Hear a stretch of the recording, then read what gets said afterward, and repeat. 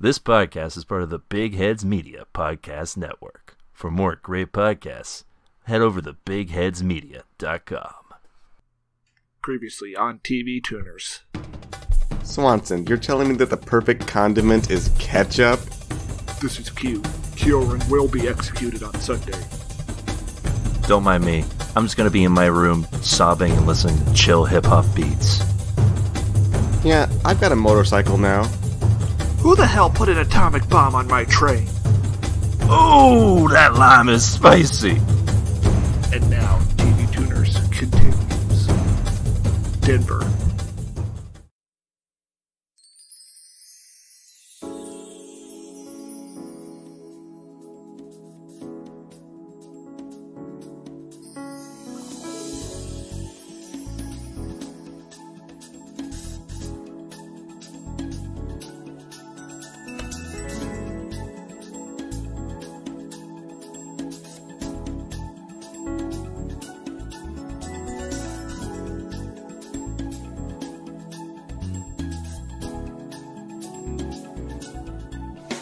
Hi there, folks, and welcome to TV Tuners. It's a television podcast for the true fanatics. It's a weekly dive in the latest in TV news and reviews. I'm your host, Swanson. With me, as always, is my co-host and helpful guy who's writing a traveling guide, Stairmaster. I'm not going to do a voice this week. Smart. This was a test. You passed. Not racist. Finally, the curse has been lifted. No, the test is the episode itself. Oh. You have quite a bit to get through here. Oh, my journey has just begun. Yes, it would appear so. And with us, as always, that other voice you hear is our co-host and racist turn-of-the-century author. Sure, yeah, racist turn-of-the-century author. You're right. Yeah, I like to write books about strange happenings that underlie a very racist message. It's pretty fun. I heard you wrote a poem about black people. Could you recite that to us? Well, I don't want to get hashtag canceled. Oh, wow, I'm surprised Lovecraft knows about that one. This is how I assume Lovecraft sounds. This is the voice of Lovecraft. Yeah, that sounds about right. Welcome to TV Tuners, where we talk about TV, nothing else, only television. I heard you also had a cat with an interesting name. Could you tell us that cat's name? Do you want to tell us that name? Listen, I'm not trying to get my cat canceled here. Well, the cat, I don't think, is able to choose its own name, so I think you would be the one getting canceled. Well, I don't want to get canceled myself, though. Well, you can go back to being dead. Does it really matter? Yeah, why don't you go back to being dead, where you belong, in the grave, old man? I wrote some good books. Can you name one? I have to go. Oh. Wow. That's how you get him. You have to ask him to name his own works. It's sort of like a saying your name scenario. Wow, he just dove into the spaces between spaces and vanished. Yeah, and now he's at the Mountain of Madness or whatever. Yeah, Swanson hasn't read a single Lovecraft thing. I've heard. I've heard. So yeah, welcome to TV Tuners. Hey, if you like what you're hearing so far, why not consider subscribing? Ooh. We're available on all of the podcatchers of your choice. It's free. Apple Podcast, Google Podcasts, Stitcher, Spotify, and more. That's right, it's free. No harm, no foul. No strikes. That's right. All goals. And while you're there, why not consider leaving us a 5-star review? It'd be very helpful, and we'd appreciate it. And it would make me smile and laugh. Give them a taste of what that would sound like, Keo. Okay, first the smile is inaudible, but just know that I'm smiling. It sounds like... Stare. When I smile, I don't make any noise. This is like a dramatization. Okay, and then when I laugh, it'll sound like this. Delightful. Oh, God. Yeah. Well, like my co-host Titus here, I also love leaving reviews and making people laugh. But if you want to actually like contact us, get into speaking terms with us, be a friend, why not follow us on Twitter? We're available at TV Tuners, where there's tons of great TV content. Mm-hmm. You can also use the hashtag TV Tuners. We'll give a glance at what you're saying. And we have like 4 or 5 unpaid interns now working on the account. Yes, the greatest minds of our generation. That's right. They're all working to craft the greatest podcast account that you can find on the internet. And they've even found a very good tweet for us this week. Oh, Perhaps yeah? Do you want to get to that right now? The week. Okay, let's get into it right now. Yes! At user Laroche tweets, "That young man from Lovecraft Country is fine AF." Well, I mean, yeah, they're not wrong. Cat. Yeah, Cat is not wrong here. So, they're referring to the protagonist of the show, I'm assuming? Yeah, the guy who for like most of the first half of the episode is wearing the tightest shirts imaginable. 1-2 sizes small for his body. His porcelain abs. Was that acceptable in this time period?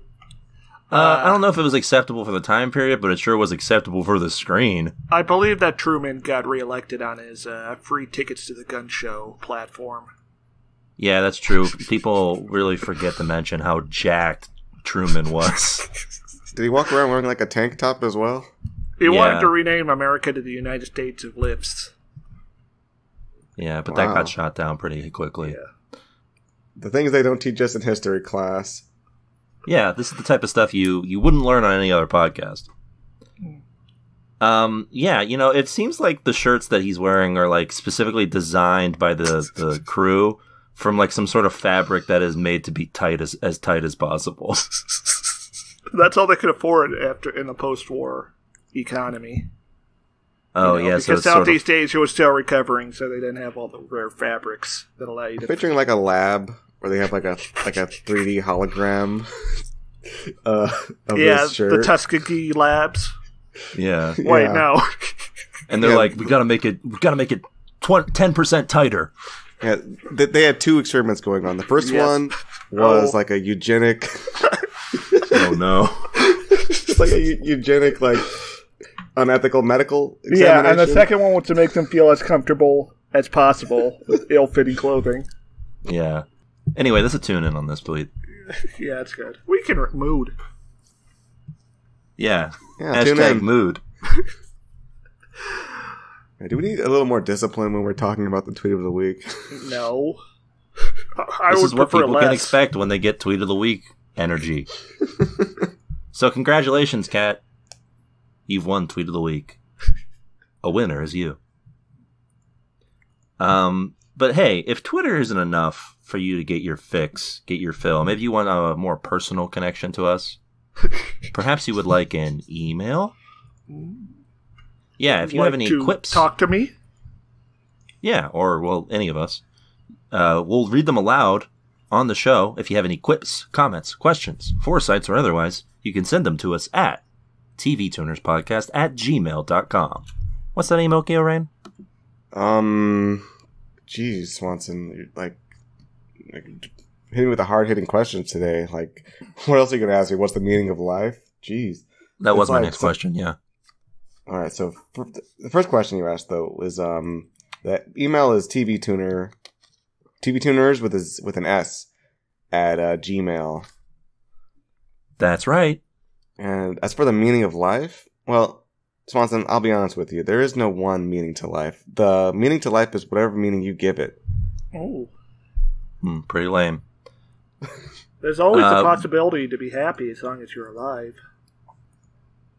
And also the other meaning to life is cute anime girls. Oh, okay. Yeah, you guys can be like Liquid Geo, who sent this email, titled Shipwrecked. Ooh. Hey, fellas. You hear what happened to Pool Noodle Frank? No. He got snowed in on the way to California, froze 10 feet beneath the ground. He was forced to eat one of his pool noodles, the blue one. Worst part is, he didn't even make it. Just died with a rusted stomach full of his friends. Oh, that sounds horrible. Makes me think, if the TVT hosts found themselves in a shipwreck situation, who would be the first to be eaten? And who would be the first to eat? Could you meet St. Peter with a belly full of Swanson? Don't get lost out there. Well, I don't think any of us are worried about meeting St. Peter. We all know where we're going. Yes, and Swanson naturally gravitates toward leadership in times of crisis, I think. So I would probably eat Stairmaster. Yeah, he would be the last to be eaten. Swanson. I think what we would do is we would sit down and discuss this as a rational group of people, and then when your backs are turned, I'll just murder both of you. I think it's more likely the crab would kill us. Why would we take the crab out to sea? Yeah, presumably the crab wouldn't be there. Just said the hosts. Oh, I assume that the crab is like an integral part of the TV Tuners team. I mean, of course, would be going on ship vacation with us. If there was a crisis out at sea, the crab could just go into the ocean. Well, I think the crab would just kill us at a grudge. Why hasn't the crab already done so? Because we're always recording when we're in the studio, so the crab doesn't want us, putting the crime on record. Well, Stare, I do want to mention that we do sort of live in the studio currently, as it is like half of our set to a house. No, we have a hot mic. Yes. Yeah, we're sort of recording everything. It's like a Big Brother situation. It's like a Truman Show situation. Except instead of it being an entertaining, fun thing, I'm just recording you guys in case you say something racist that I can cancel you guys over later. You mean like that time I read that Lovecraft poem? Yeah, I was laughing like, oh, what a crazy poem, but I was secretly like seething about it. Well, it's a crazy poem because he saves the N-word for like the very last word of the poem. So he knows, yeah, he knows how to keep the audience guessing. He's a true master of his craft. Well, I guess it's also in the title, but so yeah, I hope that gets your question out of the way there, Gio. I hope you get that settled. And it's a shame to hear about Bull Noodle Frank. Good guy. Rest in peace. Yeah, real trooper, that guy. So yeah, if you have any emails like that, send them to us at tvtunerspodcast@gmail.com. That's tvtunerspodcast@gmail.com. So yeah, with all of that out of the way, you guys want to get into the rabble this week? Mayhaps. Yeah. See what the rabble said about this show? Yes. What is this show we watched? Well, yeah, we watched Lovecraft Country, and I think the only way to describe it is see how other people described it. I would describe it as the real monster is racism, but also there's real monsters. Ooh. Real monsters. So who wants to go first? I will. Ooh, so okay.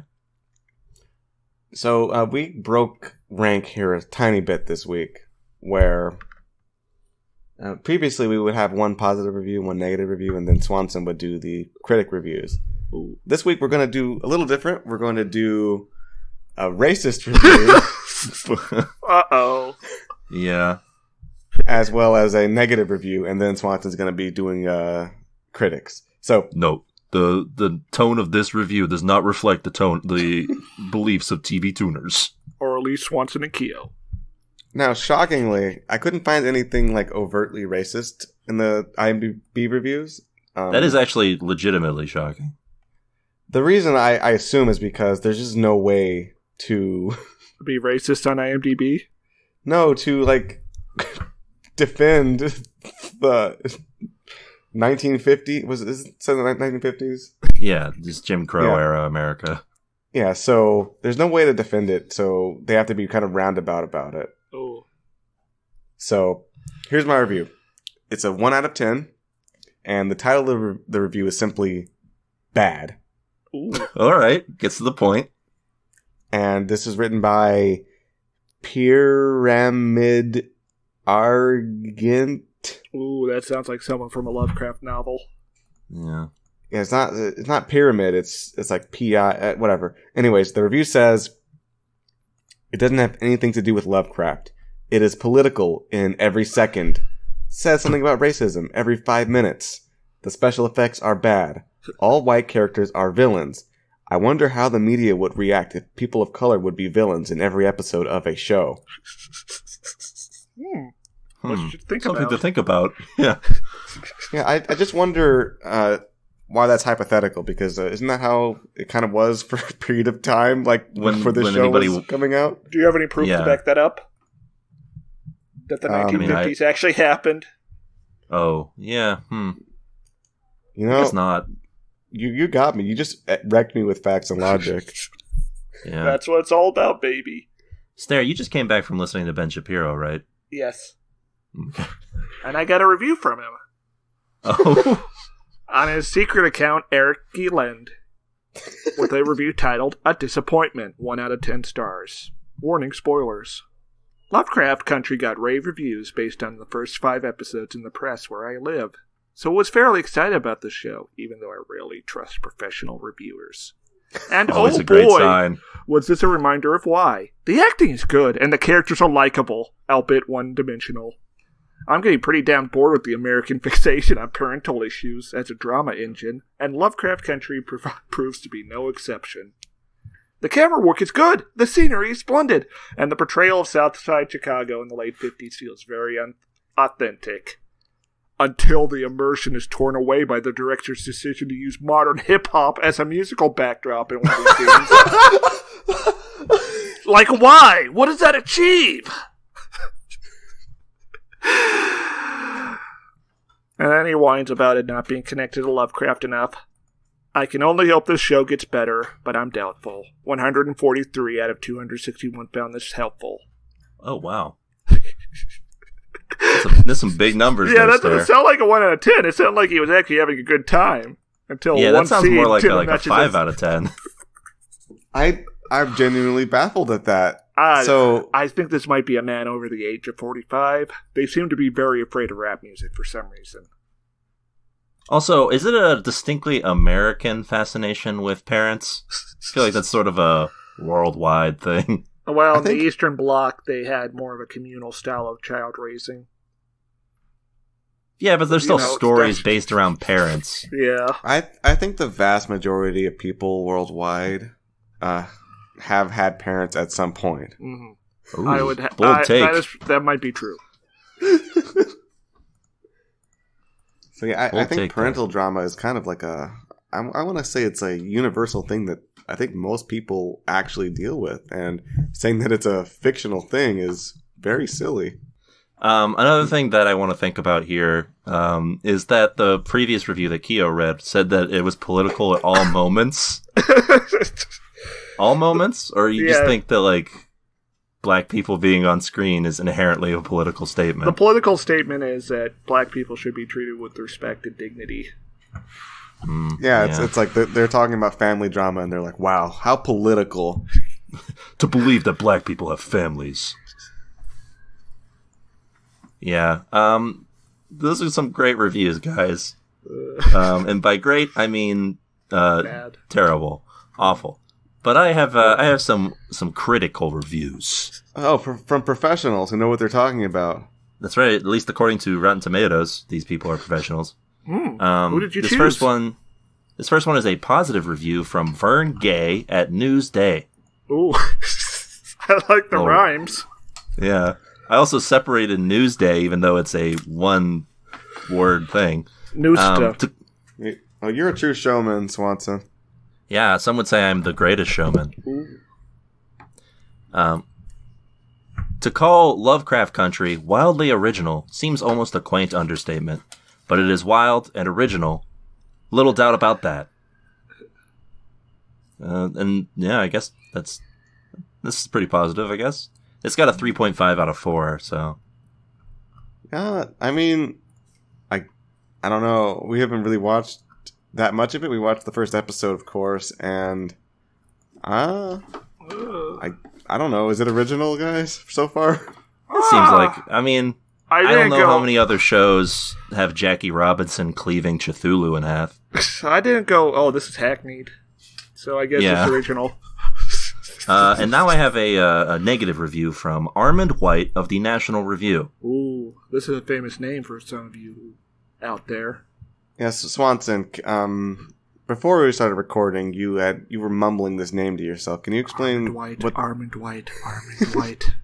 He's a famous contrarian critic. Lovecraft Country links to literary racism simply for fake topicality. Anti-American nihilism and hopeless racial cynicism give the show its gotcha.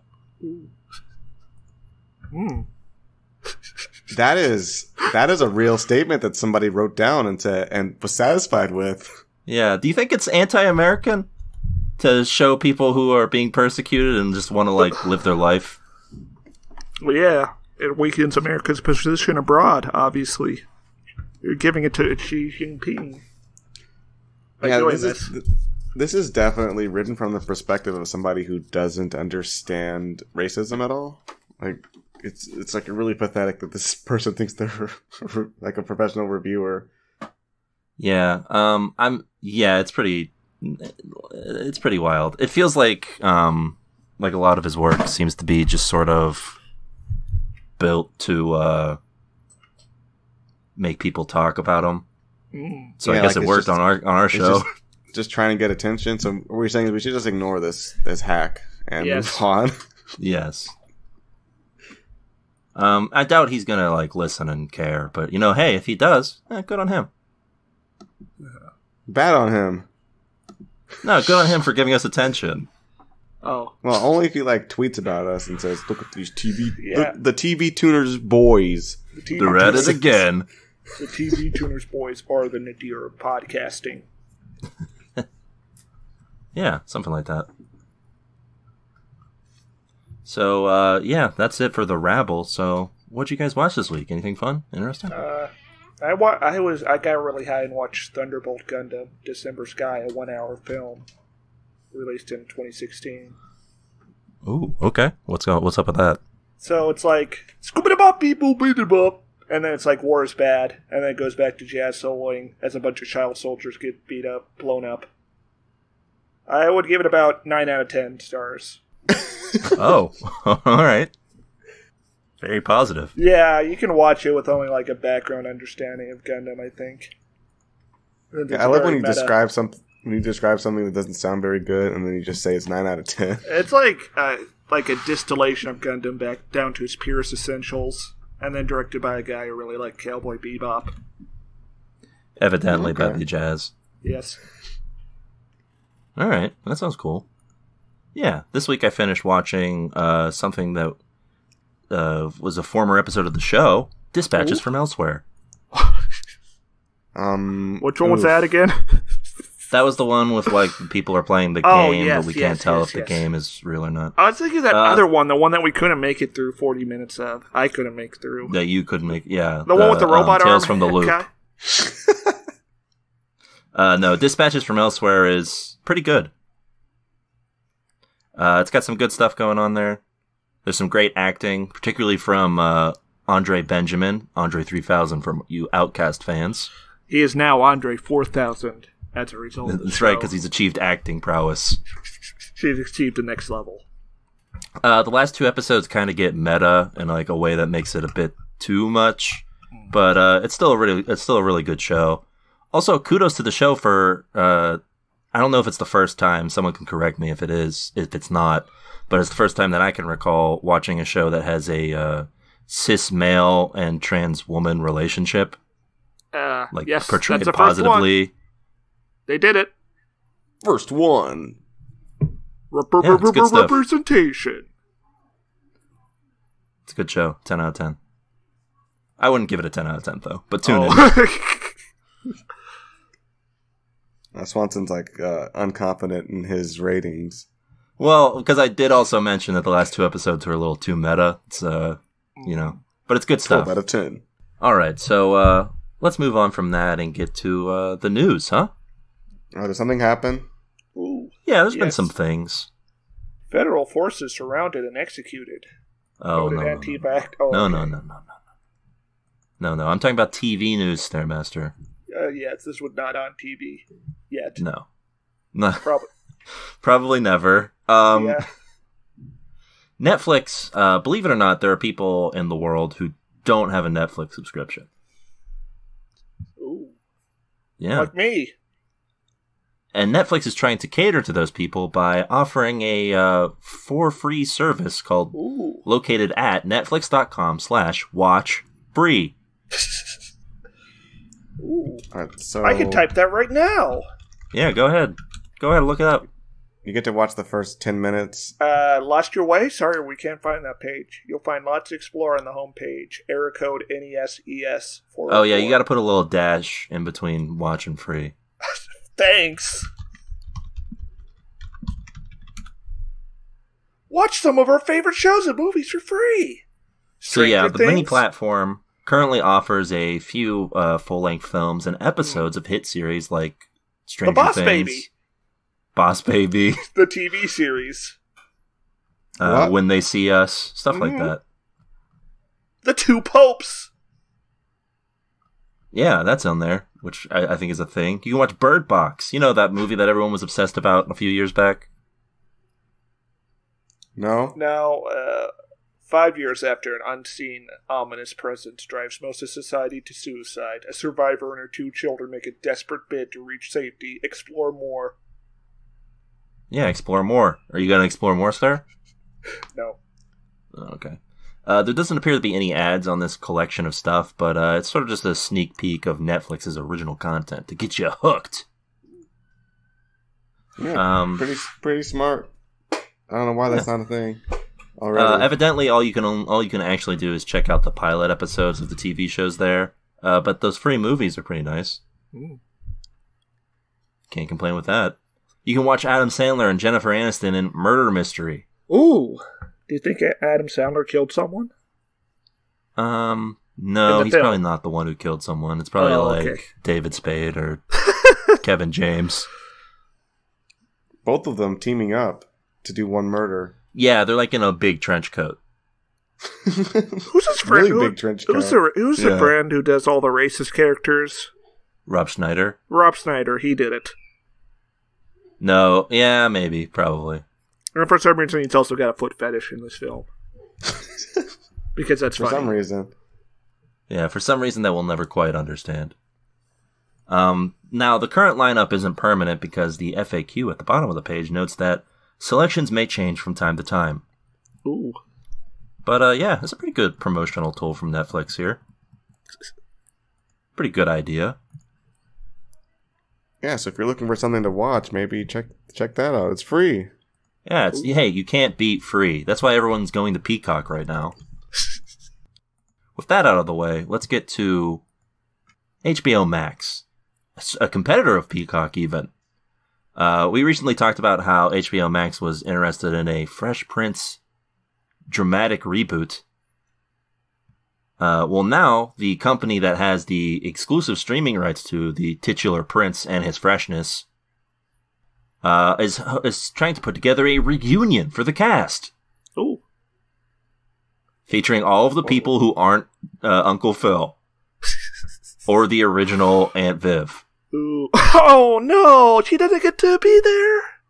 No, she has there's a very long history of her and Will Smith having issues. Oh, but come on. That's why she got replaced. It's 2020. Get over yourself, Will.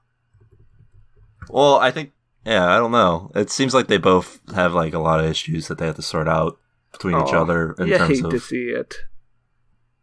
What happened? What did Will Smith do for this conflict to have occurred? I don't remember the exact details here. It's sort of it feels like each week we're getting into something where I'm revealing secret TV details that you guys haven't heard of before. Yeah, that's why people tune in.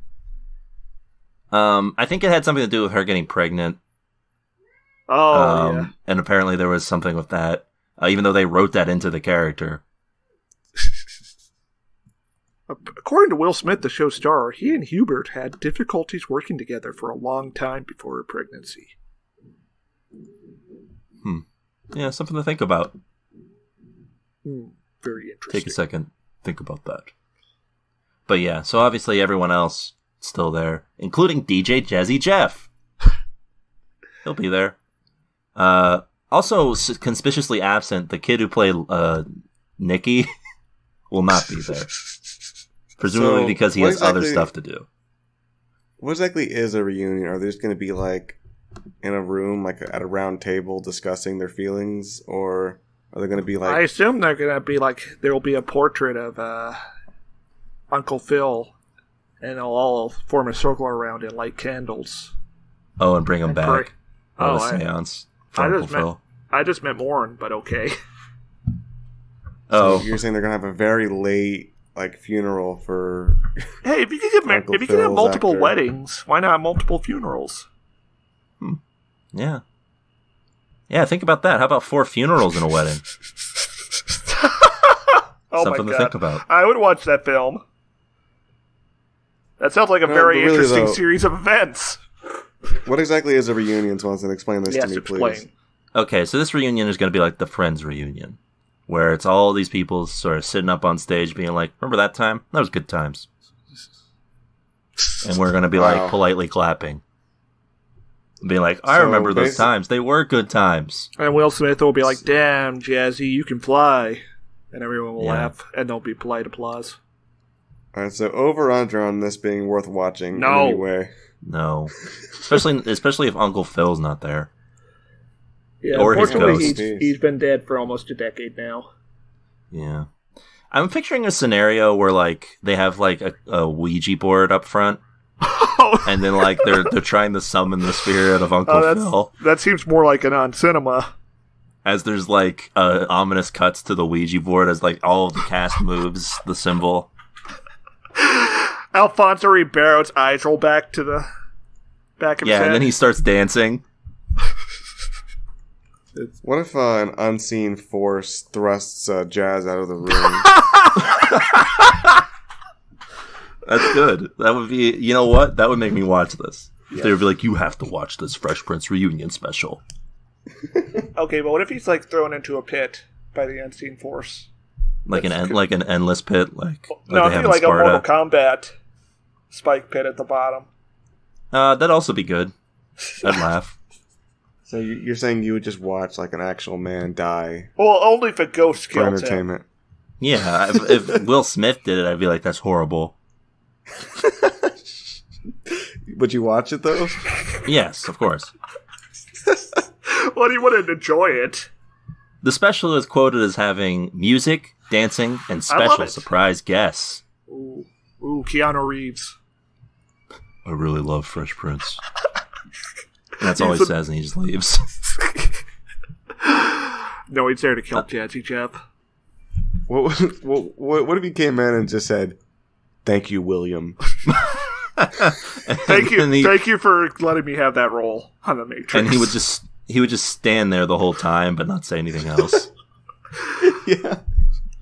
The show is apparently being taped on September 10th, and will be released at some point near Thanksgiving. Oh, so not September 11th. No, I don't think they're going to release it the next day. Okay, I have a question. Do you think The Matrix would have been better if Will Smith had taken the role of Neo? No. It would be awful. Okay, but Keo and Ster can answer this question. Both, maybe at the same time. Don't do it at the same time. Do you think Keanu Reeves could have pulled off the lead role of Men in Black? It would be a very different film. I've never seen Keanu Reeves play is Will Smith the straight man in that? He's not really. He's the goofy man. He's a straight man, but he's got a sense of humor about things. That's why it works. He's a goofy straight man. No, Tommy Lee Jones is the straight man in that movie. Yeah, but Will Smith is also kind of reasonable. He's just a wise Alec. More than goofy. Right. So he makes quips, but also he's reacting to things that are actually legitimately crazy. And the joke is that the other guy, I don't know his name, he's real serious, but the situation's wacky. So it's weird. Yeah, I don't know if Keanu Reeves has the ability to do that. Yes. Yeah, he could play the other guy though for sure. Well, I feel like the other guy has to be older to make the ending make sense, and he has to be Tommy Lee Jones because he's a good actor. Now, what if they had replaced Will Smith with Keanu Reeves for Men in Black 2?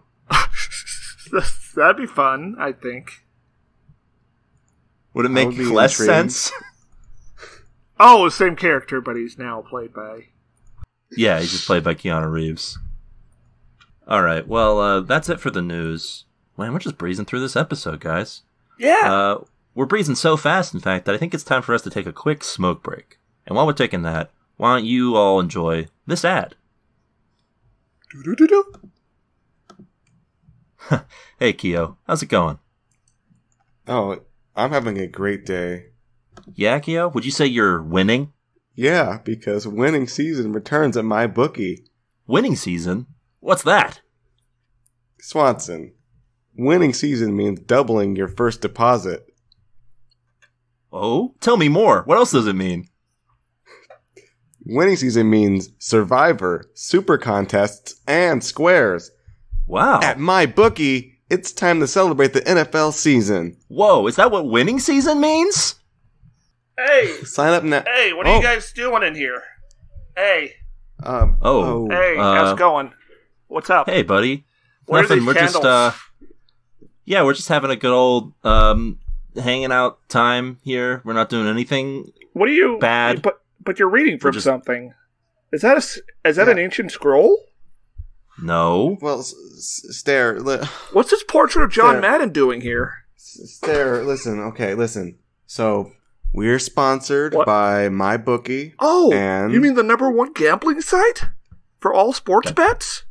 That's right. And we are currently summoning the bookie himself. That's right. Because if we summon the bookie now and sign up, we get our first deposit. We can make our first deposit and get a dollar for dollar match all the way up to $1,000. Stare. Wow, do we have a promo code? Yes. Yeah. You can Ooh. use promo code TV Tuners and double your first deposit now. I think I'm... Look, Stare. We can also grab ourselves a free entry into the famed MyBookie Super Contest. Whoa! It's famed. What's it about?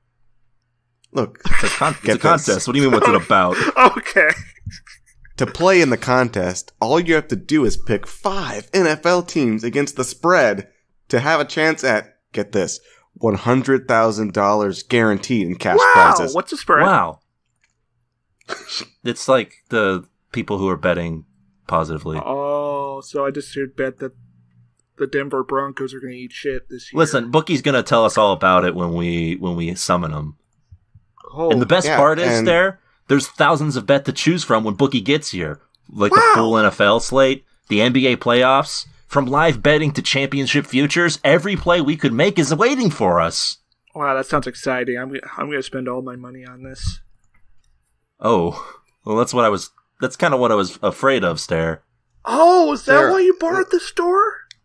Listen, we don't exactly trust you to bet responsibly, so we do trust our viewers to bet responsibly at MyBookie using the promo code TVTuners to double their first deposit. That's right. Listen, it's a no-brainer. Look, it's simple. You just make your picks, you win big, you collect cash, and you summon Bookie. Ooh. Your winning season can begin today, only at MyBookie. Now let's get to summoning, guys. Oh, God, he comes. He comes. No! MyBookie.com. What great ad. So yeah, welcome. We're hanging out in the Cash Dome. Money Town, USA. Yeah. We just got fat stacks of cash that we're hanging out, occupying our time with. And, it's time for a segment that's near and dear to everybody's hearts. It's Guess Who's Coming. Hit the theme, Stairmaster. Ooh, sounds like Thunderbolt Gundam. That's right. Welcome to Guess Who's Coming, a monthly feature on the pod where I give my co-hosts here, Stairmaster and Keo Rain, the name of an upcoming television show this month, and they try to guess what the premise is. Mm-hmm. And I do badly. Well, I think everyone usually does pretty badly on this. That's impossible. Yeah, that's the humor in the situation. Oh, this is all joke? That's right. Life is one big joke, Stare. Oh. I was taking this deathly seriously every time. Now I'm going to have fun with it. Yeah, and there's a big cash prize if you get everything right. $100,000. That's right. All right, so let's go with the first one. This is from HBO. There's no real network look, networks are kind of in a problem right now with the pandemic and whatnot, so there's not a whole lot of network shows to discuss. So we're just going to dive right into HBO with their show, Coastal Elite. Okay. Do you want to go first there? Okay, so this is about... There's this professional middle-class lady living on the coast. It could be the East or the West Coast. And she's just trying to find love. But she's been legally shackled to a Trump-supporting conservative for the next 6 months as part of a legal sentence. So now they're going to have to make that work. But maybe they'll find love along the way. Okay.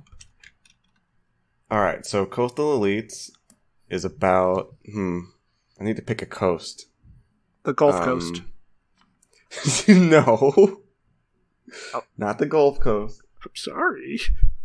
There's no elites on the Gulf Coast. What about the oil barons? Oh, maybe. I'm gonna say that they're on the West Coast, Swanson. Surf's up, baby. Yeah, so there's a team.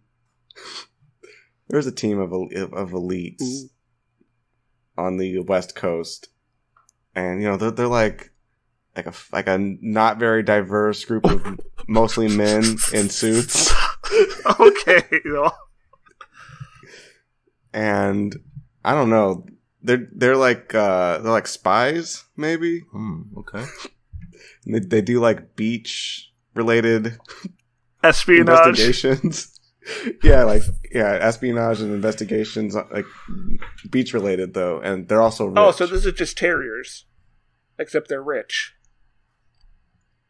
Yeah, so not terriers. Yeah, so like a completely different premise almost. Oh, they go to the beach a lot in terriers. But they're very notably not rich at all. Yeah. Also, the beaches that they're at in terriers are always like glum and sort of depressing. Well, Kia didn't say whether these beaches were nice or not, just that they're doing espionage on them. Okay. Well, you can kind of infer that they're nice beaches because they're rich. Yeah, the rich people have nice things. Fact. Nope. Is that your full premise, Kia? I don't think I can add anything else. Well, what's the mid-season twist that shakes everything up? The fifth guy in the squad, guy number 5, is actually not rich. Okay, interesting. I can't wait to see how that plays out. I can't wait till they beat him up. Coastal Elite is a socially distanced, comedic satire that spotlights 5 characters breaking down and breaking through as they grapple with politics, culture, and the pandemic. This special presentation explores our current world of deeply divided politics and the universal pursuit of human connection. When the shutdown forces these distinct and impassioned people with varying points of view across the United States to cope in isolation, they react with frustration, hilarity, and introspection. We were already getting COVID TV shows now. There's no love to be found? I mean, maybe there's love to be found. I don't know. But yeah, Keo, it's been, I don't know if you've noticed this or not, but it's been most of the year that this has been happening. 6 months is long enough to make a TV show. I guess. Shad. Yes, Shad. Sad. I don't know why I said it like that. Okay, but Swanson, did you say the word 5? Yes. I did, actually. Well, he said the number. Yeah. Well, that's a number and a word. It was technically, as listed here, a word. Is that what your point is here, Keo? Because I'm pretty sure Stairmaster got the point on this one. Interesting. Wait, I didn't think what was Stairmaster's premise? Mine was about 2 people being shackled and they're legally shackled you together. Just got 2 people. These people are shackled together, apparently, for some reason. How are they shackled? I thought they were like isolated. Yeah, they're isolated. Distancing. But all right, fine. Keo gets the point. Stair, you happy? Sort of. Justice has been done. That's a bit satisfactory in my book. All right, there you go, Keo. How's it feel? You got 1 point. Yeah, I can't believe I guessed the number 5. I was thinking of Five Guys burgers again, by the way, for the record. I went to Five Guys this week. You're always thinking about that. I don't even eat there like Sarah does. Oh, well, you have eaten there before, right? Oh, yeah, they're not on the West Coast, are they? No, he's They eaten there are, before. but Well, then go eat there again. I didn't like it that much last time I went, so... Just do it. Why would I go out of my way to get fast food that I don't even like? It's a good burger. And fries. For you. Ooh. Okay, Stare, let me reiterate. I went to Five Guys, right? Yes. I got the burger, right? I ate the burger. Yes. Okay? And I was like, oh, that was alright. Fuck you! I'm probably not going to eat there again. Wow, Stare gets real defensive about his chains of choice. Yeah, but the fries were good, right? And also, another thing to talk about is that fast food, like eating out, is actually expensive. Yes. Very So, true. Best I avoid wishes. All right, let's get to this next HBO show here. The Third Day. Okay. Ooh, the third day. Okay, so on the first day, God made outer space. That's right. On the second day, he made the ocean. On the third day, he made land. So this is about, like, age of exploration. Some European explorers find a new land, but not all as it seems. And there'll be a supernatural mystery. Maybe there's a big worm that's eating people. Ooh, Maybe okay. there's, like, fish people who worship Satan. Who knows? One of those It two. could be both. Are you saying there's just only one of those? Well, I don't think they could fit both in. That'd be like a Spider-Man 3 type situation. Or Spider-Man 4. And I can't believe Stairmaster studied up on the Book of Genesis and understands what the days were. Yeah. What's your pick here, Because- Keo? I am actually an ordained priest. So, I'm gonna take Stair's word for it and say that the third day is has to do with, like, you know, the land being made. So at that point in the story, though, there was no people yet, right? No Yeah, animals either. it's just gonna be shots of land. Yeah. So this is gonna be like an HBO geography. This is a peninsula. This is going to be like an HBO geography program Okay. where they're going to be like showing off like some, I don't know, like maybe they're going to be speculating on what the land masses look like. Like, this is the Welcome to Mesopotamia. Oh, so it's a documentary about the Book of Genesis times. yeah, except it's actual geography. Yeah, it's program. before Adam and Eve were there. Oh, I don't know why they would frame it biblically, but whatever. That's my premise, Swanson. I can't think of anything else. You gotta hook the Christian viewers. Okay, so the Christian they're gonna HBO like subscribers. Yeah. yeah. So they're okay. Here, let me add one more thing. Then so they're gonna hook the Christians by like pointing out to some landmass and saying like, "Yeah, that's the Holy Land." Yes. Nice. So, here's the third day. The show is divided into two parts, summer and winter. In summer, one man visits a mysterious island off the British coast and discovers a group of inhabitants intent on preserving their home at any cost. Wow. In the second half, aka winter, a strong-willed outsider comes to the island seeking answers, but instead causes a battle to decide its fate. Wow, that sounds more like mine than Keo's. By having does, people in 'cause it. Yours has people in And they it. are That's going about- to an island, and stuff is happening as a result. Yeah, Keo made a real bold gambit by suggesting that no people would be on a show. Look, I'm being biblically accurate to the timeline of the Book of Genesis. Yeah, and that's what happens when you get biblically accurate. You lose. Point goes to Stare. All right. Okay. Now we're entering the world of streaming. With this Hulu original, Woke. Oh, God. Oh, no. Okay, so it's about this lady. Why do I always go first? Well, the ideas are rushing to your head. You're giving me time to think of mine. I Oh, guess. yeah, that's probably a good reason. Okay, so this is like a murder mystery. Like, this lady loves to social justice post on Twitter, but then she gives an old man a heart attack, by saying he's canceled. And now she has to prove her innocence.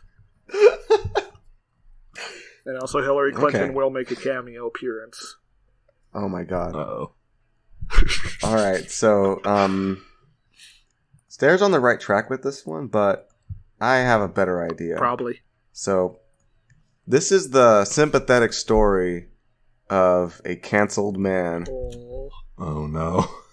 Who's canceled for saying black people aren't real.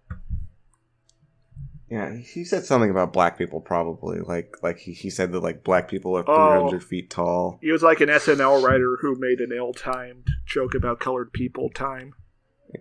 Okay, I'm going to just strike that from the record. This is Stairmaster influencing my idea, like, jumping in the middle of it when I was very polite with his. Yeah, political tampering by Stairmaster.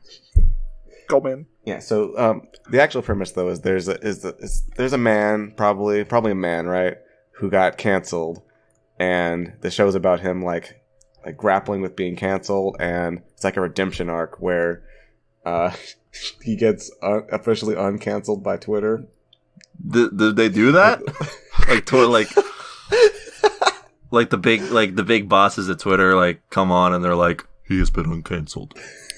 Yeah, they have a little Maoist struggle session where all the champions of Twitter get Fiscal, the Horse Whisperer. I'm picturing, though, like, the last episode in Season 8, which is all resolved. The dog reviews guy pardons him. I'm thinking there's, like, a trending hashtag saying, like, hashtag guy's name uncanceled. And the last shot is, like, showing the hashtag on the Twitter page reflecting off of his eye. And, like, he's, like, crying. It's sort of like Uncut Gems. Just a close-up shot of his sunglasses. I'm gonna cry. Yeah. Alright. Woke takes an absurdly irreverent look at identity and culture as it follows Keith, an African-American cartoonist finally on the verge of mainstream success when an unexpected incident changes everything. With a fresh outlook on the world around him, Keith must now navigate the new voices and ideas that confront and challenge him, all without setting aflame everything he's already built. Oh, so he developed schizophrenia from posting too much. That's what they're saying. Does that happen? Yes. We're all a little mad here. We're all a little mad here, Swanson. Yeah. Similar to how Keo won the first one, basically by saying the number 5. I think he wins this one only by saying that it was a man.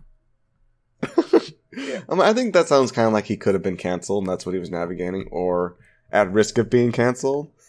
Yeah, possible. That's possible. They are playing real coy with what happened to this guy, so I'm assuming it's like a big reveal in the pilot or something. Probably some kind of crazy controversy, right? It has to be. I'm assuming. All right, so that's a point for Keo. Stairmaster. Yes. You must survive. Oh, okay. I was really hoping I'd die. This is an HBO Max series here titled Raised by Wolves. Ooh. HBO Max. I don't have a grip on what that is. Alright, so this is like a sports drama about this guy who's like came of age because his parents and like all the authority figures in his life were related to the sports team called the Wolves. Okay. And now he's got to be coach of the team. Or maybe it's an orphan competing in the Wolves. One of those two. I love when Snare gives me 2 premises for the price of 1. Yeah, is that cheating, Swanson? I'll allow it. Yes. I guess they must be both really off for you to do that. Okay, so here's my premise. So this is a spin-off of Wolf of Wall Street. Okay.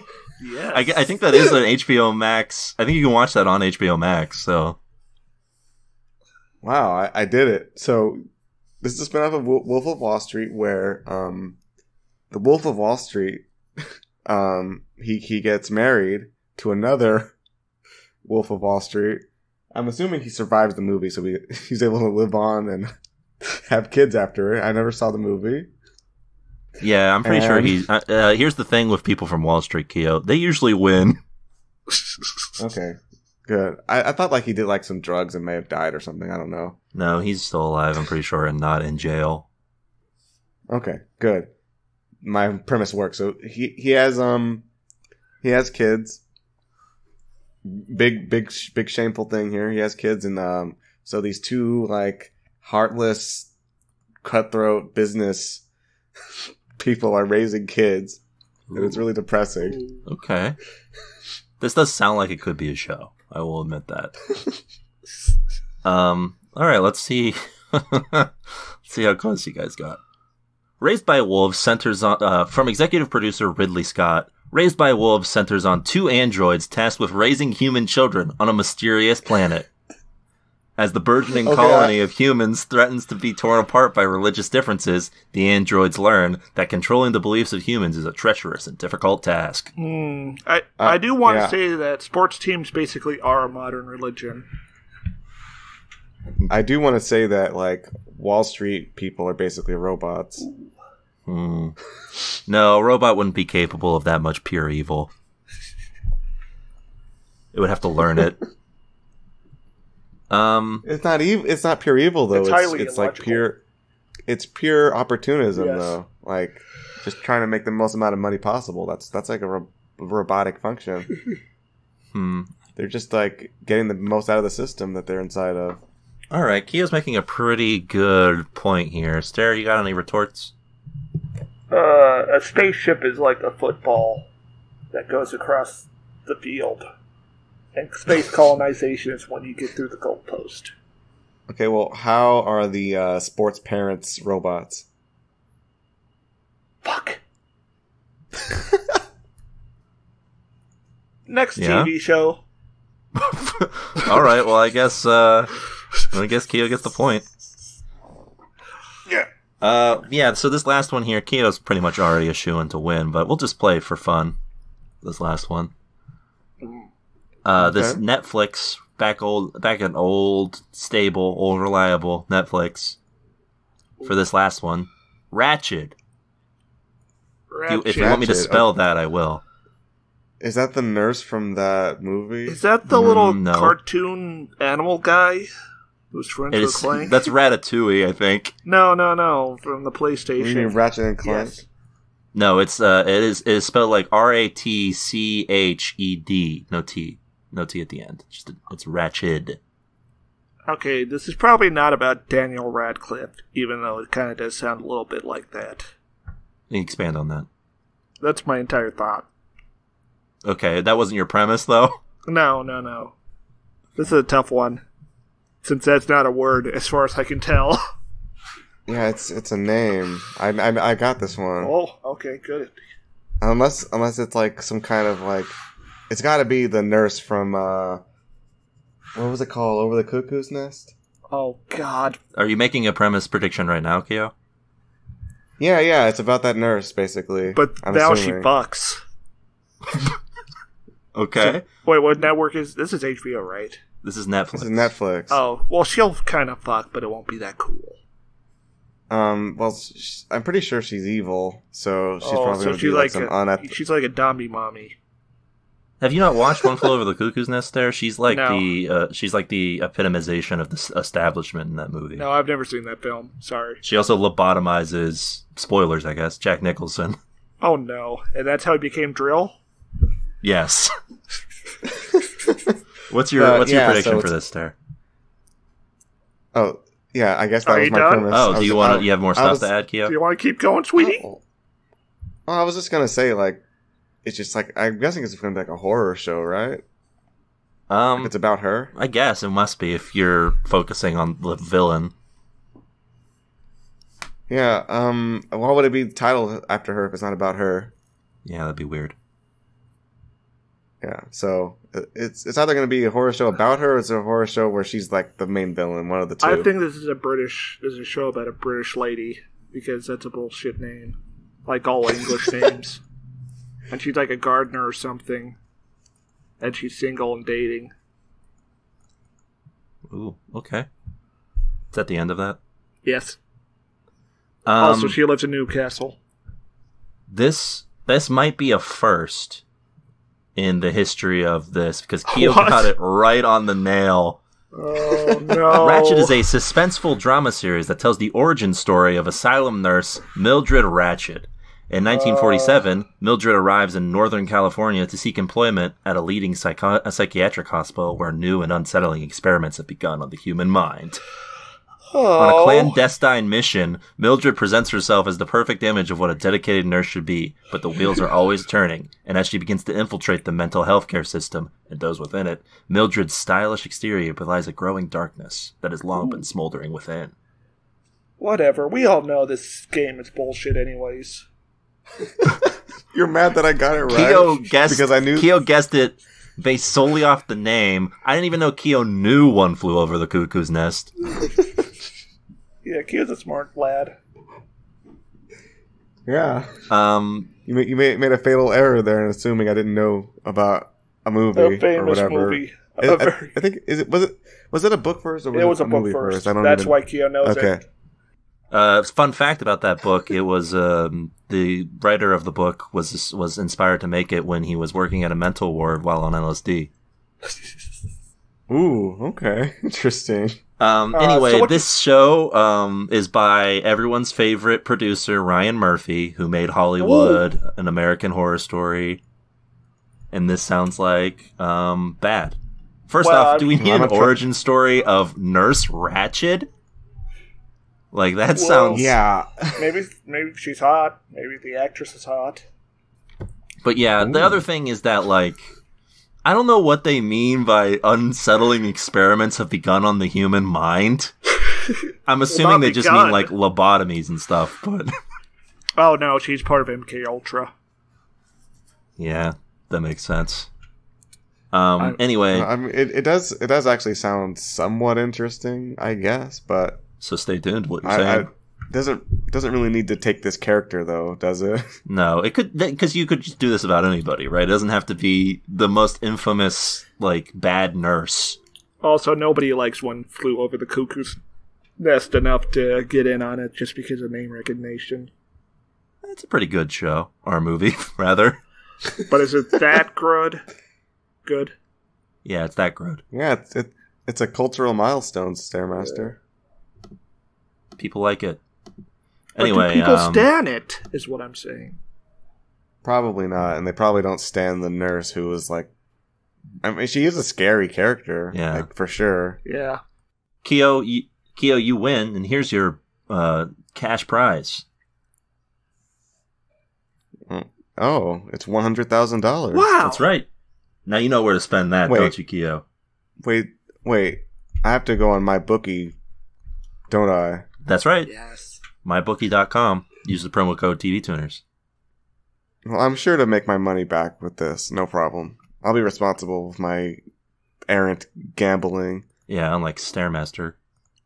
I'm currently homeless. Well, I mean, I guess technically, since we're all in Denver right now, we are all homeless. Since I don't know if you qualify where we record and live as a home, since it's only half of one. Yeah, I got a contractor to come take a look at it next week. Ooh. Oh, are they gonna do it live on the pod? Yeah, he's gonna be like hammering stuff probably. Okay, that sounds good for recording. He's gonna bring his kid too. All right. Because he's a single father. Ooh. And he can't really afford like a babysitter, and with the whole pandemic going on, it's hard. It's hard. So he's just gonna bring his son with him. It's a hard knock life. Yeah, that's what that means. I'm sure. All right. Well, that's been Guess Who's Coming. Congratulations on winning, Keo, yet again. All right then. It's time for our main event. We watched the show, and now we're going to talk about it. Lovecraft Country. That's right. Lovecraft Country follows Atticus Freeman as he joins up with his friend Letitia and his Uncle George to embark on a road trip across 1950s Jim Crow America in search of his missing father. This begins a struggle to survive and overcome both the racist terrors of white America and the terrifying monsters that could be ripped from a page of Lovecraft's novels. Yeah, so which is scarier, racism or otherworldly monsters? If this show is to be the judge, it's kind of a toss-up. But probably the racism. In this show, personally, I will say that the racism is a mixture of, like, almost comical and scarier than any monster I've seen. Yes. I mean, yeah. I mean, when you think about it, we can't avoid, when we die, our souls being consumed by Azoth, the blind, idiot, sleeping god. But racism, nobody's forcing you to be racist. That's true, yeah. I mean, except for capitalism. No, I think even capitalism isn't really forcing you. Well, it's sort of like, yeah, that's cool. It just likes to profit off of it, yeah. They have an arrangement. This thing so of theirs. Yes, they have a sort of love-hate relationship between the two of them where they secretly love each other, but one has to act like it hates the other. Oh. Forbidden love. It's a real Romeo and Juliet situation, except for two things that everyone should hate. Yes, it's like a Hitler and Mussolini. I guess Mussolini is a woman in this scenario. Or I guess not. Right. You know what? I'd read that. I'd read this alt history novel. I'd read this manga. Yeah. So yeah, we open up here on what ends up being a dream sequence. This is a pretty great opening, in my opinion. Where we have what looks to be, it seems like it's World War I, but it's definitely the Korean War. Yes, it's either World War II or the Korean War. We get our lead character Atticus in a sort of dreamscape here as a soldier, running around doing soldier things, and then he climbs up over the trench to find like all of these like pulp, not like old pulp like monsters just going around. Yeah. There's the aliens from like not the Day the Earth Stood Still. What is it? War of the Worlds. War of the Worlds. And there's there's some John Carter aliens and whatnot. There's Lovecraft stuff going around. Jackie Robinson shows up and cleaves Cthulhu in half with his baseball bat. Yeah, and I mean he's like a one punch individual. He's like a metal bat type man. Yeah. And he cleaves Cthulhu in half, and he's like, "How's it going there, friend? It's me, Jackie Robinson." Mm-hmm. And then... and I'm like, oh, this is a dream. Okay, I get it now. Very small Cthulhu. Well, look, it's a dream, you know? Okay. Maybe he didn't think... Yeah, it's the actual Cthulhu is probably much bigger. Yes. Stare, when you're dreaming, you can't even remember faces properly. How are you going to contemplate the vastness of Cthulhu? You're right. So, yeah, I'm just right off the bat, it's a pretty good opening, because where else on TV are you going to find Jackie Robinson fighting Cthulhu? Did you think he was going to win? It seemed very dire on his part. No. Yeah, I'm pretty sure there's no way to win when a person can just sort of reform when a person after being cleaved in twain. He was cheerful and just kind of having fun with it, I think. Okay. Because it was a dream, yeah. And then Atticus Freeman, our main character, wakes up back to the real racist world of the 1950s. Mm-hmm. He's in the back of the bus because, you know, it's the 1950s and whatnot. There's a bit here where the bus breaks down and this guy comes to bring the passengers. And there's not even a moment where it seems like he's going to ask if they can drive. He just assumes that that's not going to be the issue at all. So he walks to Chicago from wherever they were, where his family is currently, including his Uncle George, who is played by the guy who played Johnny Cochran in American Crime Story, Courtney B. Vance. Wow. I knew I recognized him from somewhere. I knew I didn't recognize him from anywhere. Well, yeah, but you don't recognize most people. Fun fact, he doesn't appear in this episode, but Michael K. Williams is Atticus's father. What? That's a game changer. Yeah. Wow. I think you can briefly see him in one of the photos that Atticus is looking at. But I only know because I looked at the cast. Damn. Well, now I gotta watch the rest of the show. Yeah, no doubt. It's pretty... And that's all tune in you on. need? That's a tune in on Lovecraft Country. Oh. See you next week. All right. Wow. Quick app. I mean, I don't know if it's all I need, but we'll see. It's nice to know that he's going to be like on this series because he's a good actor. So yeah, Atticus hangs out, makes his way to his uncle's house. His uncle is busy, getting busy. Oh, yes. With his aunt, presumably, and traumatizing their daughter. I don't know if she's traumatized so much as she's just like, ugh, gross. She's disgusted by it, not really having to hear abhorrent. That is a true Lovecraftian horror, hearing your parents have sex. Have you experienced that? Yes. Ooh. Oh, no. Yeah, that's a big yikes from me, fam. Just that sound, I can still hear it in my mind. I can't say for sure. Actually, I can say for sure that I have never experienced it. Oh. I can't say for sure if it would have been like a haunting experience or if I would have just been like, ugh. So here's what I'm picturing Stairmaster heard through the walls. Oh, no. It's not supposed to do that. Close. Call the ambulance. Uh-oh, fire hazard. What is this? Yeah. What if you had heard your parents having sex and then you heard the noise when Sonic drowns? Oh no! I would have to investigate to make sure they hadn't died. How would a real death have that sound effect? Well, if I'm hearing it diegetically, like in my reality, and not like this as on a speaker, I have to assume something happened, some sort of physical phenomenon has happened. So you would just rush in there. Yes. Ooh. Or you'd be really traumatized then. Yeah. No one needs to see that. Yeah. So yeah, he goes to his Uncle George's. What we find out is his Uncle George is sort of a pioneer of the Green Book, not the movie, the actual book, where it's like a travel guide for black people to make sure they don't get murdered. Oh. Wow. This is the height of civilization right here. Yeah, don't you want to go back to a time like this? Seems like a good old day. Oh, you don't want to... It sounds like a grand adventure, but not the kind you want to actually embark on. Yes. Oh, getting chased around by racists in a car is not a grand adventure. It's like one that you would enjoy, Keo. I think it would be a little stressful, to be honest with you. Yeah, it seems like it. So yeah, they offhand mention Lovecraft because Atticus is a fan of the pulp and the occult, as we learned.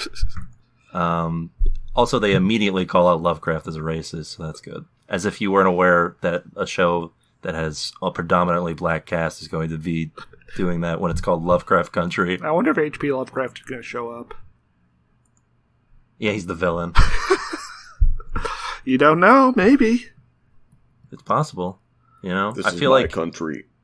if this were produced by Quentin Tarantino and not Jordan Peele, yes, I would think so. But also, we didn't talk about that. But Jordan Peele is a producer on this show, not necessarily the showrunner. That goes to Misha Green, who is a showrunner I haven't heard of before. But I mean, I could still see H.P. Lovecraft being this undead abomination. Oh yeah, or brain in a computer robot. It's cool to see the works of Key Peelson. Yes. Yeah, Key Peelson's doing good work here. Much better than The Twilight Zone, that's for sure. Apparently, Misha Green previously worked on a series called Underground, which was about the Underground Railroad. And that would have been something I'm sure we heard of if it wasn't from 2016 and on WGN America. What? What's that? It's a Chicago-based station that's on, I think, 1,500,000 homes at most. 1,500,000 homes. That's like a million. Or 500,000 homes is what yes. That would be 1.5 million. Yeah, that would be a lot of homes. This is on less homes than that. Yeah, I think it's not in my home. Yeah, it was in my home before I moved to Denver. Yeah. Yeah, it's definitely not here in Denver. a shame. We're free. Anyway, so yeah, she's here doing her first big time role or show running job, I assume. Mm-hmm. But yeah, this is a. They realize that he's got. Atticus mentions that he's got a letter from his dad, a strange one. They mention that his dad's a drunk, so he's notorious for sending odd things. But and this is like the disappearing. oddest. Yeah, this is the oddest because it mentions like his true inheritance. That's never a good sign. No.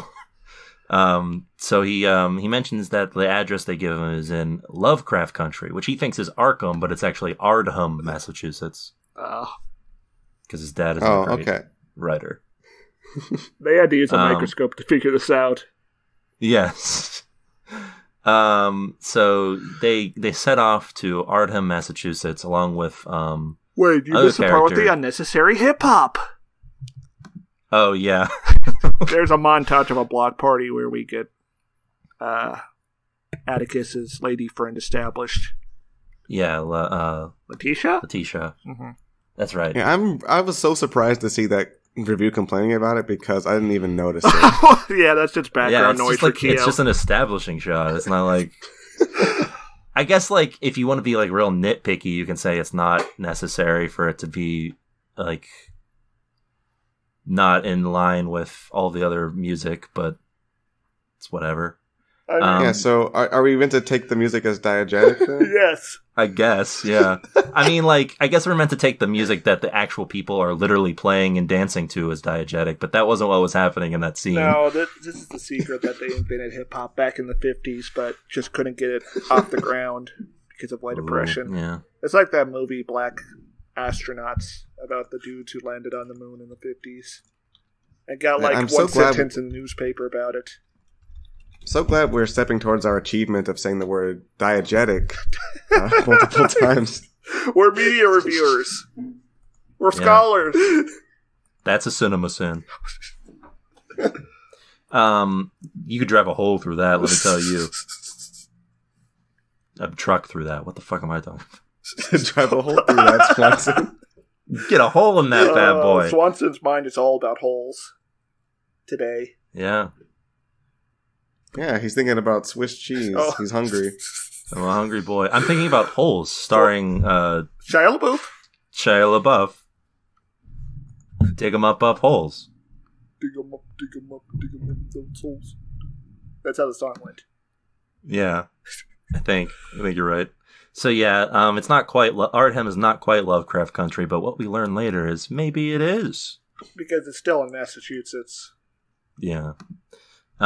So yeah, Massachusetts is a notoriously racist-free place. Mm-hmm. No racism anywhere in that area. Oh, really? No, yeah, especially in Boston. It's a wonderful place. Everyone gets along. Don't you get it, Kia? Racism was just an invention of the South and never crossed the Mason-Dixie line. There's not like a history of people being stabbed with flagpoles or whatever. Or Northerners taking trains to the South to view public lynchings. Yeah. From what I understand about the history of racism in the country is most of it was just polite disagreement with black people's right to exist. That's right, yeah. Like a black person would just be standing there and a lady would be like, I don't think so. Yeah, and black people were supposed to just be like, all right. And then they would fade away. So yeah, we get introduced to Letitia, Letty, as Atticus and Uncle George refer to her. She's in town talking to her sister, who's like a musician of some sort. What do you mean some sort? We literally see her doing music. I meant like of some, I guess I meant of some renown. I don't know. Oh, okay. So yeah, they're playing this whole show here in the center of town. Everyone's jamming, having a good time. Just hanging out. Yeah. There's a good bit here where earlier before the block party, Atticus noticed that the cops were putting away or like trying to fix the fire hydrant that had been broken by some of the kids. Mm-hmm. So then he breaks it again. Yeah, that's pretty good. Direct action gets the goods. Yeah.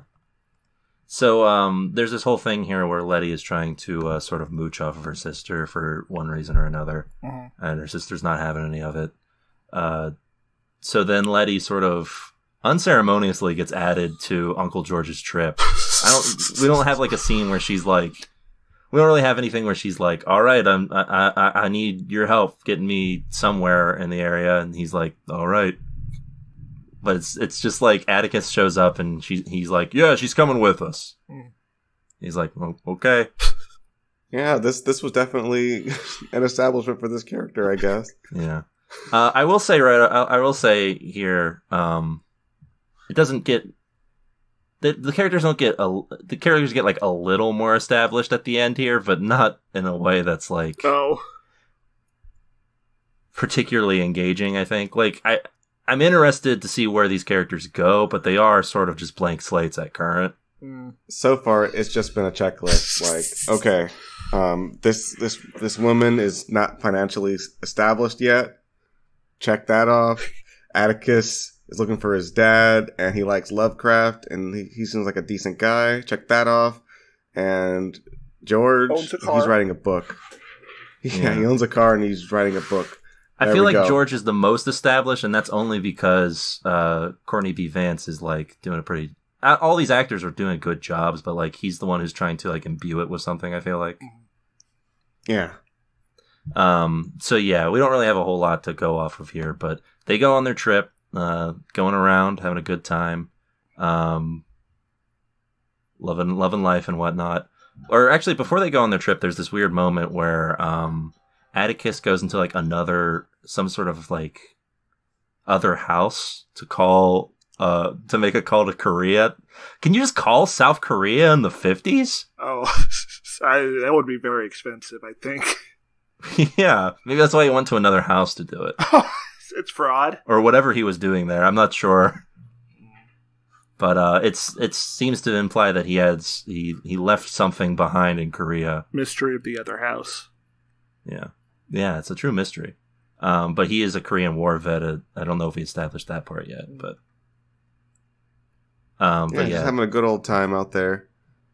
Yeah, probably. I mean, it wouldn't be the first time that's happened to people, to American soldiers abroad at war. Yeah, this is literally a plot of an Unsolved Mysteries segment from the original. Oh, yeah. It's also a plot of MASH. Not as good as Unsolved Mysteries. They go on their little journey here after his mysterious call to South Korea. They're making good progress and whatnot, but they get hungry. Yeah, they classic get real mistake. We get faced with like some. I'm just gonna say right here, this is actually hilarious racism they're showing here. Yeah, I can't tell if it's like true to the 50s or if it's just like amped up to 11. Because like the stuff at the end is much more harrowing. This is just sort of like wacky. Yeah. So they go into this diner and there's a guy sitting there and he just immediately leaves. And this kid is like apparently the only person who works at the diner currently is this child. And he doesn't leave immediately, actually. They come in there and they're like, hey, we're here to eat. And they just sit there like in silenced awe, just like, black people? Yeah. And then they sit on down and the guy leaves and then the kid's like rushes to the back. So Letty goes to use the bathroom and hears him like calling someone up and just being like, you need to get here now, there's black folk. No, I didn't serve them. Not like last time. At the same time, Atticus notices that the restaurant they were at was supposed to be red, but now it's painted white. So he asks his uncle, why was the White House painted white? Yeah, and he mentions it's because it was burnt down. So he lifts one of the tiles with his foot and sees the burnt part of the old establishment. Just in time for them to all make a run for it because there's like a mob of people and like a truck coming towards them. This is kind of a fun chase sequence, although not as tense as the sequence we get later. Well, it's the middle of the episode, Swanson. Well, yeah, be as tense but I mean, as the one at the end, dumbass. Whoa. Right. I don't know why it can't be as tense. Because it's the middle of the episode. Is someone going to be like, turn it off midway through, be like, it's no way it gets more tense than that? Maybe. I know when I was watching like Crawl Space of Breaking Bad, the middle of the episode, I just turned it off and I was like, no way they top that. Too intense. Yeah, that's exactly what happened to me. And I've never seen the end of Breaking Bad as a result. Oh. Didn't even finish season 4. So yeah, they have this chase here, and a mysterious silver car shows up, and it took me a second to realize what was going on with this because the way the car flips, they don't imply that there's anything magical about this, but like, yeah, but then the reactions or the lack of reaction afterwards, where they're all just staring blankly. So, yeah, a mysterious silver car appears and stares at them, and they're just like, they look for like a couple seconds, and they're like, okay, let's go. Yeah. Well, to be fair, if I was being chased by a mob who was intending to kill me, and someone showed up and made their car flip, I would just leave. Yeah, but then we get a scene of them at a family member's house, and they're asking, wait, how did we get out of that situation? Yeah. And Atticus says it's like, it was Letty's precision driving. And they all disagree with that. Yeah. Yeah, it's important. I think it's an important distinction that the show is making here, that the lady who gets out of the car is the whitest, most Aryan lady possible. Yeah. But yeah, I think the implication they're going for is that like she caused the car to flip with, not through her car, because that would be weird, but through something very else. Difficult to pull that off, especially to the point where they just instantly die as well. Apparently, yeah, because the car flips and then we don't even really see bodies, we just see the car in tatters. Mm-hmm. No, we see bodies and blood. Oh yeah, listen, they had it coming. And one of the corpses does catch on fire. Oh yeah, which also yeah, it's good stuff. I would ask a couple questions. I'd be like, hey, who are you? I don't even think they realized she was there. I think they're... Well, Atticus for sure does, because he makes eye contact with her. He seems to be a little bit more keyed in, but he doesn't seem to like what he saw. Which, fair. Yeah, I'd be scared, but I think my curiosity would rule out anything else. Mm-hmm. No, I think if I were Atticus in this situation and I had just been chased by a mob of white people, and then a mysterious white woman seemed to help me, I would still run away. I'm not risking that. Would you not be curious, though? I'd be willing to die for my curiosity there. Yeah, I guess I feel like I'd be fine letting it just hang there for a bit. Okay. Now, at the end of the episode, when he sees the car again, then I would have some questions, maybe. I would be deeply concerned. You wouldn't just leave that place as well, Swanson? Well, I think I would, is the thing. If I saw that car there, and then, like, I would be like, we can't go wherever this is. We have to leave. Yeah, for the TV Tuners road trip. Yeah. Our own Project Green Book. My dad is probably fine. I'm gonna just go. Yeah. Oh, there are limits. A parent's gotta understand this. Yeah. Yeah. So, they make it to, Letty's uncle's house, I think is what this is. Mm-hmm. And he explains some stuff about, the area. Yes. How there's like a sundown law, which they don't abide by later. And also how Ardham is connected to witch hunters. Yes, which might also imply what happened there. Yeah, there's a lot of like spooky stuff that's apparently going on in Ardham. Mm-hmm. And then later, Atticus and Uncle George have this conversation about his dad, where in the background you can just hear Letty and her uncle having an argument about money. A screaming match. Yes. That, I guess, gets abusive. It's none of our business, Swanson. Yeah, and they're just outside talking like, yep, that's rough, isn't it, huh? Well, Atticus goes to do something and he's like, hey, that's family business. That means you don't interfere when someone's getting beat up. Yeah, that's I don't think that's a good lesson at all to take from this. Yeah, I don't think I like the cut of Uncle George's jib with that one. Deeply problematic. I think we need to cancel the 1950s.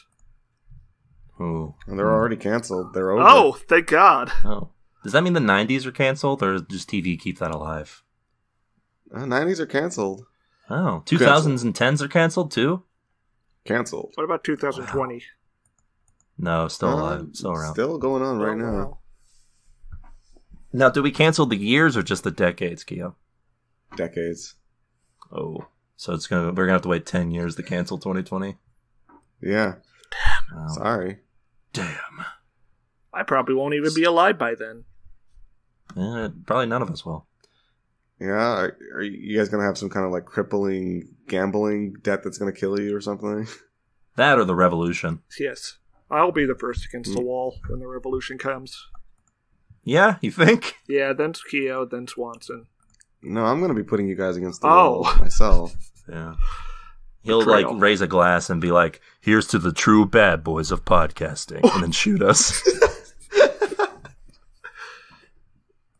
So, yeah, they continue on their way in the morning, and they make their way close to Ardham, but he's looking for like a specific road of some sort that doesn't seem to be on the map. They don't seem to be any roads, apparently. Yeah, there seems to be like no indication that there was ever a road, which is always a good sign when you're trying to get somewhere. Mm-hmm. So they spend most of the day circling the same like area trying to find it, and they don't. And this cop pulls up because it's almost sundown to inform them, "Hey boys, it's almost racism hour." Halloween 3, yes. The racism hour. Hey, Swanson, you're really downplaying how menacing this guy is. Well, yeah. First, he comes out brandishing a shotgun, which is always a good de-escalation tactic. I've heard. Also, he is a cop. Yeah, so that also makes it 10 times more threatening. And he's like, "Yeah, I'm pretty much just gonna kill you right here on the spot." Oh wait, I guess you have 5 minutes. Interesting. And the guy's like, "Well, we're just gonna go south then." He's like, "No, you won't get out of here in that time." So he's like, "Well, what if we go north?" He's like, "You just might be able to make it. We'll see."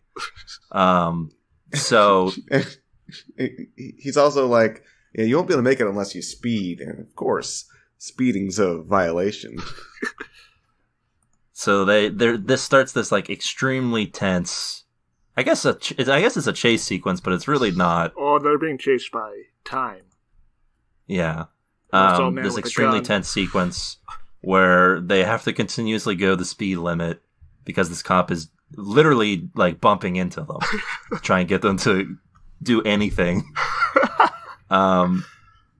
And then like they get out what seems like just in time, but the next county over also has sundown laws. Well, there's 10 police officers waiting for them.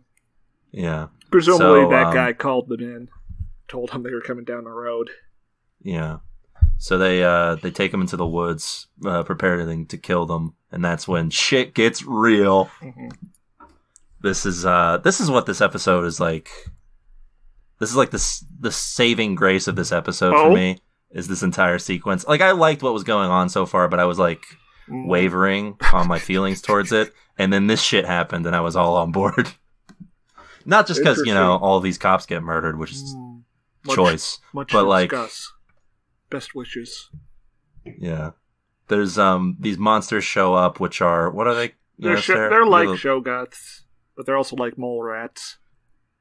Yeah, they're like these big Shoguts giant aren't mole like rats. Vampires, are they? No, Shoguts. You don't turn into one if you get bitten by one. No, Shoguts are like organic machinery, from what I've heard. They're like servitors. Oh. These blobs covered in eyes that are programmed to do stuff. From what I've read, which is none of the primary Lovecraft stuff. Yeah, these big old creatures come out of nowhere and just take this dude's arm off. The sheriff's arm, to be clear. And, or no, that wasn't the sheriff, was it? Whose arm got cut off? I don't know. All these white people look the same to me. Hey. Ain't that the truth? Well, were there 2 sheriffs there, maybe? Maybe, because the one who one turns into one of these monsters, didn't have his arm missing. He had like a chunk of it missing. Yeah, but like that, the one guy who was holding a flashlight had his whole arm if off. you lose your arm, you'll probably die. Yeah, well, it didn't matter because he got eaten later anyway. But You'll yeah, also things die get if that like happens.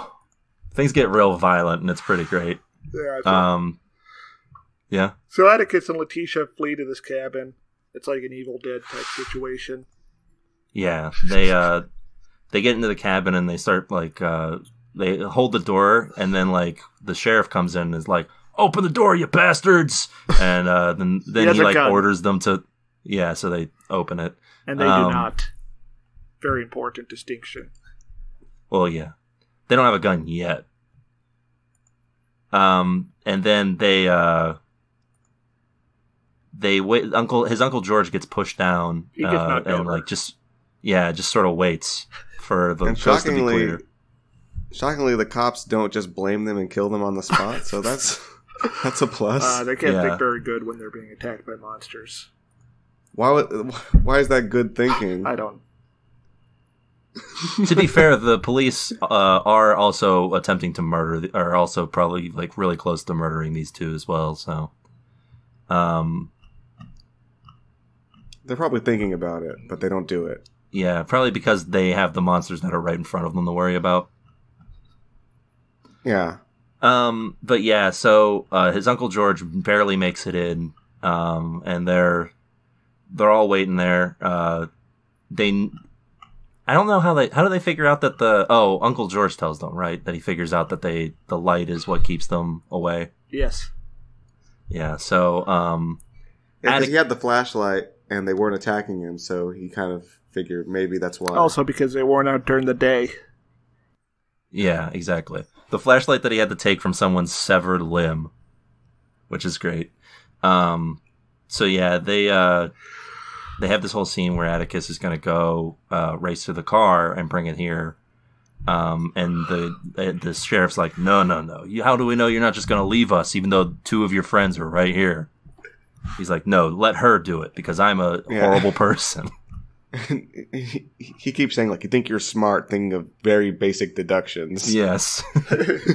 That might be the other reason why he doesn't just kill them, is because he's not very smart. Yeah, I think he might be projecting a little bit.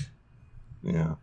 And he's just shocked that a black man can think of, like, really obvious things, like, oh, you're suspecting us of a burglary. Why don't you check our car for stolen goods? You think you're smart. The sheriff is like, this Negro's got an enlarged thinking muscle. Can't have that. To the gulag he goes. I don't think he's going to the gulag. Well, it's hard to say. Not in America, buddy. It's probably like the opposite of a gulag. Well, right? I guess there is this prison industrial complex. That is basically a gulag. Never mind. Yeah, you just wouldn't call it a gulag. That's like it's like the opposite. It's like a reverse version of it. Would you prefer if I said gallows? Yeah. All right. Whatever. So he says racism is bad, folks. Letty runs to the car, and she mentions that she's like she was a sprinter in high school. She makes it there barely, and turns on the lights of the car, and we see one of these things like in full, and it just sort of starts digging like a mole rat. Yeah, well, also, I have a counterpoint to what Stare said about racism being bad. Oh, okay, interesting. Think of it this way: if we didn't have racism, how would we get entertaining television like this? Ooh, That's right. Makes it worth it. Yeah, Almost makes worth it. checkmate. Yeah. Wow, you sold me. I'm going to become a counter protester right now. Nice. Wow. So yeah, she turns on the car, and then one just sort of lands right on the hood of the car, and she drives away, drives into the cabin, during which previously Atticus and Uncle George deduce that there's sort of like vampire creatures. Mm-hmm. And the thing that happens when you get bit by a vampire is you turn into one. And that's like right when the guy turns into one of these things. And they're telling the cop, like, shoot him! Shoot him!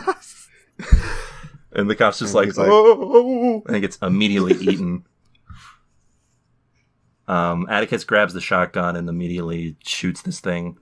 Although it doesn't it isn't working super well. Luckily, the car crashes right into the cabin, and the thing just runs away into the night. And oddly enough, we hear some sort of like whistle, and all these things just disappear. Yeah. Interesting. Something to think about. Yeah. Truly something to think about. Best wishes. So we find out that like everybody's fine, and by everybody I mean the three main characters and none of the police officers, who are all dead, or these creatures. Rest in peace. So I guess they go through the woods the rest of the night. Which, if that situation had just happened, I don't think I would immediately start going through the woods. But and then they make their way to a mansion, which is presumably in Ardham. And what they notice there is the car from before. Ooh. Yeah, you didn't mention it's daytime at this point. The sun has rose. It's daytime at this point. The sun has rose on a new day. Morning is here. And they get greeted at the door by another like extremely Aryan man, who greets them and mentions that they've been waiting for Atticus, which is always a good sign when. We've been expecting you. Yeah, and that's pretty much the end of the episode.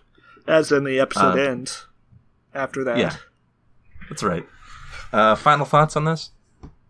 I was amused and groomed. Yeah.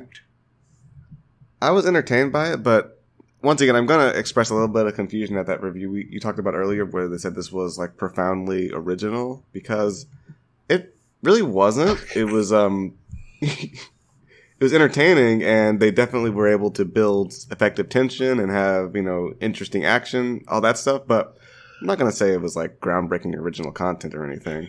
Yeah, I think the original part comes from the fact that like a TV show about black people, where all of the cast is predominantly black, isn't still not super popular or like well known, like, or allowed. Especially one where it's like set in the 50s and it's about like pulp adventures. I think there's something that they're purposely doing here where they're having black characters go on pulp adventures from the 50s, which is historically white. Like none of the people in those like 50s short stories are ever black. So it's sort of like Ash versus the Evil Dead, sort of. Yeah, I guess it's original in that way, but the thing that really doesn't scream to me as originality is the a lot of the stuff here is pretty rote, like establishing the characters, all that stuff. It's all most of it is just kind of like window dressing, kind of filling out check boxes, but it was serviceable. There's nothing new under the sun. I will say that I think the character beats and the story that it's telling at the moment isn't like super original. But I think the theme that they're going for here is potentially original. We'll have to see how it plays out, but it was fun. I was entertained the entire hour. I wasn't like looking at my watch being like, another tense sequence of racism. Now I gotta talk to Swanson about this. Yeah. Yeah, I always worry when I have to talk to myself about something. Well, you have to talk to Dark Swanson. Yeah. The Swanson that appears in Swanson's reflection that doesn't match his expression at all. What did you think? I have a real Twin Peaks sort of energy when I look in the mirror. But yeah, I'm going to give this a tune in. I already gave it a tune in 20 minutes ago. So I'm going to give this a tune in. Oh, wow. That's a tune in on Lovecraft Country. The Holy Trinity. That's right. Go watch. It's a good show. Ooh. That's about it for this week's episode of our show. Once again, if you like us, if you want to like support us in some way by giving us some cash, we have a Buy Me a Coffee page that you can find at buymeacoffee.com/TVTuners, or find the link at our Twitter bio at TVTuners. Mm-hmm. Yeah, and if you're thinking, man, I enjoyed this podcast, but I'm not giving it any money, that's impossible, then what's even better than cash is give us more listeners. Tell your friends about us, and tell them that we have Swanson here and Dark Swanson both here on the podcast, and they're fantastic. So tell your friends. Two great tastes that are essentially the same. And yeah, every Thursday we have a bonus podcast where we talk about the multimedia franchise known as Bleach. It's the Bleach Cast, the 1000-year Bleach Cast to be exact. And yeah, we're getting in the nitty gritty of it there, so you can go listen to that and There's have lots a great of swords time this week. Yeah, it's I would say it's jam packed full of swords. They should have called it Blade. Yeah, Yeah. you think they would have gotten away with that? No. Just calling it Blade and nothing else. Blade sword. Maybe it's like B.Blade. Ooh, okay. But that's going to do Or it for what if this week's it's episode of TV Tuners. Until next Blade week with a Y. with more TV goodness. We'll be back then. Bye. Farewell. It's over. Will you survive? Hey folks, it's time for the TV Tuners Denver Fact of the Week. Did you know that Stairmaster wants there to be an exactly 10% black population in Denver for some reason? 10.2%! Wow!